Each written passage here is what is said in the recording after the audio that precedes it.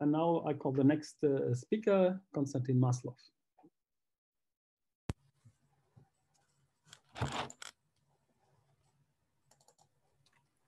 Okay, good afternoon, everyone. Can you see my slides well, hear me well? We are still before noon here. Well? Some of us are still before noon. Yes, okay. we see your slide. Go ahead. So my talk will be about the phases in hybrid stars, which was done in collaboration between our group at Joint Institute for Nuclear Research and a group from Japan with Nobutoshi Yasutake, Maruyama, and Toshitaka Tatsumi. So we all know that neutron stars allow us to study the strongly interaction matter up to high densities, up to 10 saturation densities, maybe at large isospin asymmetry. And in this region of QCD phase diagram, there are many possible phase transitions. So to say, a liquid gas phase transition between inner crust and core, many possible phase transitions within the hadronic models, and no need for quarks so far, like appearance of hyperons, deltas, meson condensates, of course, the quark-hadron phase transition, which I will talk about in this talk, and many phases of quark matter as well. From the studies of neutron stars, the most restrictive constraints is the maximum neutron star mass constraint, which I indicated here in a less conservative way. And also many new constraints can be expected from simultaneous measurements of neutron star masses and radii and new gravitational wave detections. So when we talk about phase transitions, there are several ways to construct a phase transition from a separately known hadronic and separately known quark equations of state. This is what I will explore in this work. So one of this is so-called Maxwell construction, which means that we should find an intersection point in the pressure chemical potential plane, and then according to thermodynamics, pressure should go by the highest values, which means that we have just one chemical potential. So the chemical potential of a charge, in this case, electron charge, is found separately from each equation of state. So with such a construction, in the pressure density plane, it looks like pressure gets a jump, and the baryon density and energy density are discontinuous across this phase transition, which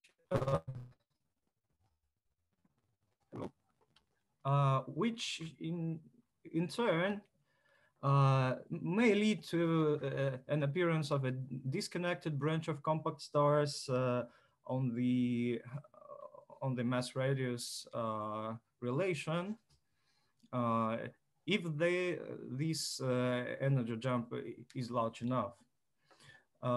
Such configurations with similar radii, similar masses and different radii are called twin stars. This branch may be called a third family of compact stars, being apart from neutron stars and white dwarfs.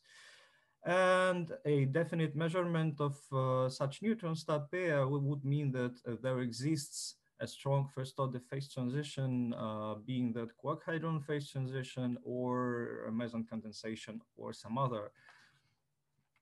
So, but unfortunately, the Maxwell construction leaves us with the two phases with different charge densities. And as was noted, at least in this work, in general, the conservation laws are to be obeyed globally. And one has to solve the set of chemical equilibrium conditions and mechanical equilibrium condition for the pressure, also including the charge chemical potential, which leads to the mixed phase spanning across a wide range of densities. So for some time, it was a question or a puzzle which construction one should use. But it can be resolved if one takes into account the global charge neutrality together with the finite size effects. So by finite size effects here, I mean the Coulomb interaction. So we have a non-uniform charge distribution, so the electric fields are important, and surface tension.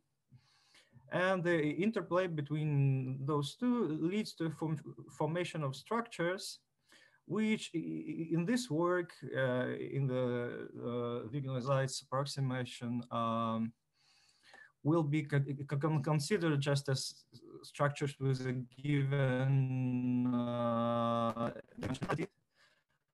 So the surface tension, due to the thin diffusiveness layer between the, say, droplet of quark matter in a sea of hadronic matter, can be described just with a surface tension parameter, which is not known, can be just estimated, or could be calculated in a common model for both hadronic and quark phase. But it is known that for the surface tension being larger than some critical values, you will see the formation of the structures becomes energetically unfavorable.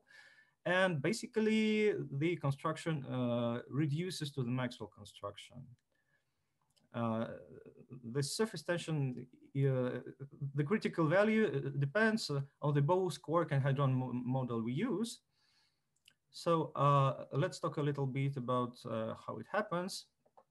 So for the electric field potential in a given phase, so inside a quark droplet or a hadronic surrounding medium or vice versa, one can solve a linearized Poisson equation to get the non-uniform electron density distribution and the charge screening, which results from the finite debye screen length in a linearized version of the equation, which are the properties of corresponding phase P, being that quark phase or hadronic phase. This equation is actually can be solved analytically, which was done in these works. And just to consider two limiting cases. In first of them, R being a radius of a droplet, if it's comparable to the debye screening length, then there appears a smooth non-uniform charge density distribution, and this characterizes the pastime. But in the case of the large droplets, so the electric field contributes only in the near the surface of the droplet. So it actually contributes to the effective value of the surface tension, and deep inside the quark droplet and deep outside the quark droplet, there are just bulk values for the electron density, say I said the Fermi momenta, and the hadronic Fermi momenta.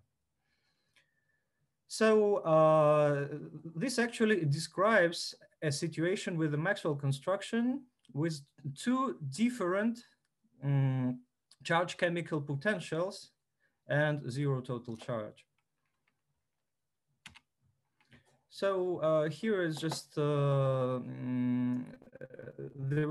representation of this statement in some formulas. So the energy per cell becomes proportional to sigma minus sigma c, where sigma c contains the parameters of the solution and mainly the device screening length. And this means that for sigma exceeding the sigma c, minimization of the energy leads to a large droplet. So this means Maxwell construction. So the model dependence still stays in the chemical potential, so parameters of the electric field and the device screening lengths. So these structures were studied in many environments, so both in neutron star crust where no surface tension was needed. So for the KN condensation within chiral nuclear meson models and the quark-hadron phase transition. So the question I would like to answer is, how does the existence of the PASTA affect the third family of compact stars, and how strong is the model dependence? So here is a typical result with the PASTA taken from these works. So PASTA structures start from the bulk hadronic medium, then go to droplets, rods, slabs, and vice versa, use bubbles of hadronic matter immersed in quark matter. So, and normally the pressure as a function of the density goes somewhere in between the horizontal line of the Maxwell construction between hadronic QoS and the quark QoS. And the Glendening construction, which is just a Gibbs condition without taking into account the finite size effects. So one of the ways to study the possible effect of the third branch is to do it phenomenologically, which was done in this work using a simple interpolating construction, one parameter interpolating construction in the p-mu plane. So where the continuity of the pressure and the densities at the joining points was guaranteed, and the delta P measures the relative excess of the pressure at the Maxwell construction point.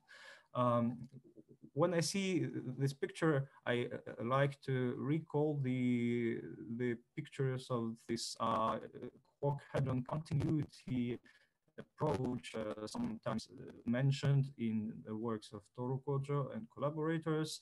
And then I'd like to think of PASTA as some implementation of such an idea. Then for the third family, of course, the smoothening of the phase transition leads to the smoothening of the mass radius relation as well. And for some critical value of the delta P parameter, the third branch actually disappears, as can be seen in this small figure. So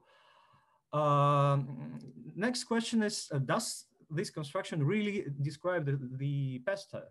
So can we describe the PASTA calculations with such a simple interpolation? And if we can we somehow relate the parameter of the construction to the some physical quantity such as surface tension parameter? For this, we need some models. So just to delineate the playground for the hadronic models we use models which were constructed mostly in an attempt to reconcile two constraints: the flow constraint, which prefers a soft equation of state in symmetric matter. Here is the pressure as a function of the density, and simultaneously give a large enough neutron star mass to pass the maximum neutron star mass constraint, and also to satisfy the constraint for the proton fraction from the cooling data analysis. So just to mention, the models we use are based on this work. QUOR is a Valeshka type model with in medium change of masses and coupling constants in terms of the scalar field. So it somewhat resembles the DD models, so relativistic mean field models with density-dependent couplings, but somewhat similar, somewhat different. And in this work, we exploit two modifications of this one. One is softer, another is in general stiffer. So given larger radii and larger maximum neutron star mass than the H1 model, we'll denote them H1, H2. So they both satisfy the maximum neutron star mass constraint with only hadrons included, many other constraints too, so also following from the chiral effective theory calculations at low densities. But one of them does produce the twins with the pair of quark models we use, and another one does not. So for the quark models, we take the string flip model based on this work, where in a standard mean field approach, one can parameterize the scalar and vector self-energies for the quarks, and it is made in such a way that the quark effective mass diverges at zero density, which is a way to simulate the confinement, so no quark degree of freedom can be excited at such densities. Then surely to get a large neutron star mass, we need vector repulsion in quark models too, and also nonlinear repulsion plane with this one allows to control the existence of the third branch of compact stars. Let's take, and we use two models. One of them is softer, so it gives an earlier phase transition. Another one is stiffer, so it gives a high mass, normally high mass twins and later phase transition. So for this class of models, phenomenological result is that for delta P about 6 to 7%, the third branch disappears. And let's see what happens if the pasta is calculated in a numerical way. Well, first, here I demonstrate an example for just one combination of the models. So first of all, one can see by the dashed line here is shown the best fit of the interpolating construction. And one can see that it can fit the symbols coming from the numerical calculations of the structures quite well. So then we see that with an increase of sigma, as it should, the pressure comes closer to the Maxwell construction. And here for sigma actually exceeding the critical value for such a combinations of models, we have basically the Maxwell construction here. So the fit works reasonably well, and we can use this one parametric thing to somehow quantify the effect of the pasta. So with increasing sigma, the delta P, the excess pressure comes down, and we can find the critical value just by using a theoretical estimate shown before, or just by fitting these curves with some rather simple fit function and see where does it hit zero. What is important here that if we, well, this function has one parameter, and in fact, we could use just the mean value of all this parameter among the four curves to describe all of them quite well, which is shown by this dashed line, which may suggest that there is some universality of the excess pressure dependence on the surface tension within our class of models at least. So, and here is the critical values of the surface tension, which are growing with the pressure on the Maxwell construction. So the larger is the pressure, the later, so to say, the phase transition, the greater the critical surface tension. So, which means that for low mass twins, models maybe should be less affected by the structures, but we still don't know the sigma. But how one could use all these results or fits? There is a tentative, tentative recipe of mimicking the Pasteur phase during the phase transition. So if one has an arbitrary pair of equations of state, one could do two things: prepare a Maxwell construction, which is rather simple. Next, the Glendanian construction, which is less simple, but still simple. Then one can find the delta P0, so the maximum possible effect on the pressure and the Maxwell construction pressure. Then one finds a sigma C for such a model using the fit. And then for any surface tension, sigma, one could reconstruct the pressure using the interpolation construction to estimate the effect of Pasteur for the given surface tension parameter. Of course, these quantities are equation of state dependent, and it's still a part of our homework to check this within different classes of models. How well does it work? So just to show the results on the compact stars, we can use the maximum delta P case versus the Maxwell case. So we see that for the 5 minutes, Kostya.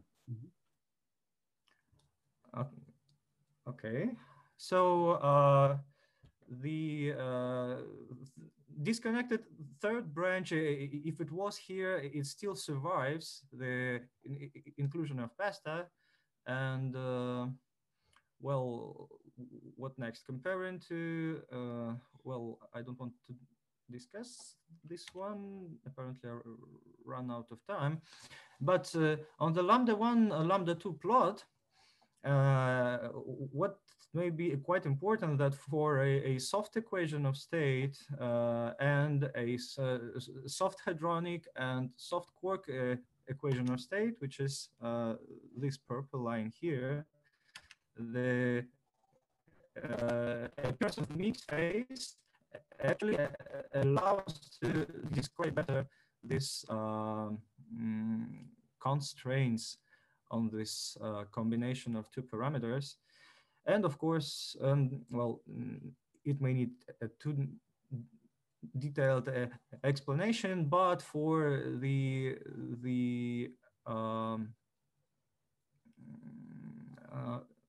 Gibbs construction case, this merger could be actually a hybrid star merger.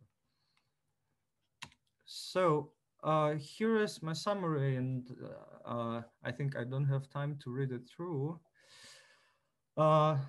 Thank you for your attention then. Okay, thank you. Now at least have one sentence of summary. There's still time for that. So, well, one sentence of summary, I think it's most important. It's a science of the universal behavior of the Pastor structures as a function of surface tension, at least within the classes of models we used.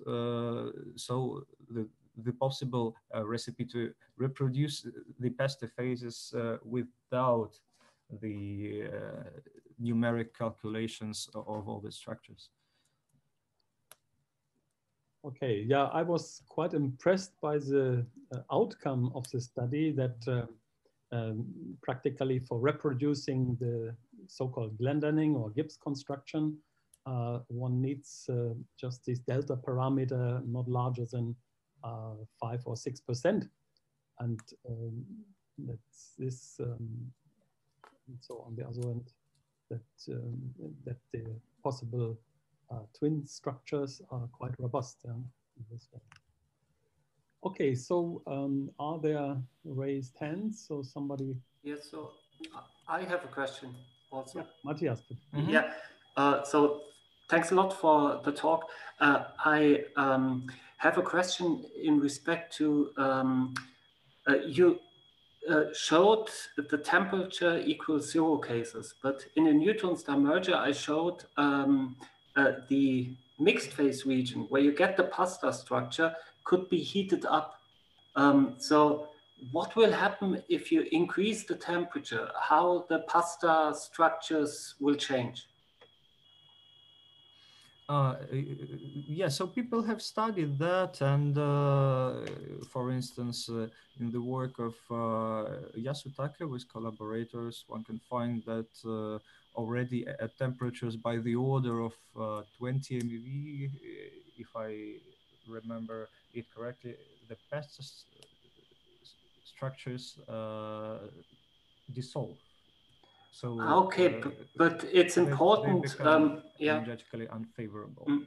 It's important where this threshold really lies, because at the beginning the mixed phase is not so hot, maybe at 5, 10 MeV, but then it could increase to 50 MeV, and yeah, maybe something happened when you have first this pasta structure with the droplets and all the things, but suddenly it disappears. Yeah, so so. Interesting question. Maybe one remark for Konstantin comments. It's known that effect that when we increase temperature, for instance, in merger or also in supernova calculation, that for hybrid equations of state at high temperatures, the twin phenomenon can occur, while at t equals 0, it was not there. So maybe to investigate in how far this, so-called say, robustening some twin type phenomenon due to a softening of the quark-hadron equation of state at high temperature is something which then also would remain if one would include pasta structure.